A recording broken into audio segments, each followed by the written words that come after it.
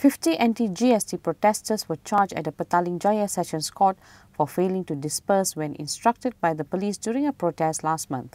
4 others who were also supposed to be charged did not turn up in court. All 50 of them claimed trial to the charge under the Peaceful Assembly Act 2011.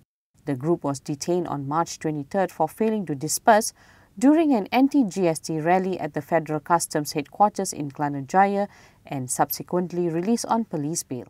I think they were just really asking the normal questions that ordinary people on the streets are asking about GST. So I don't think we should actually waste government resources. So many of them, they're students being charged for something like that. Yeah.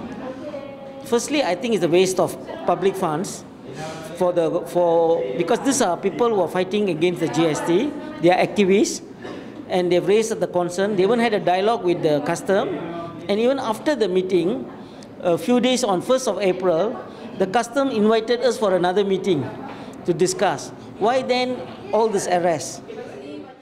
Sessions Court Judge Azwarnida Effendi set May 26 for the next mention of the group of 50 and April 28 for the remaining 4 persons to appear in court.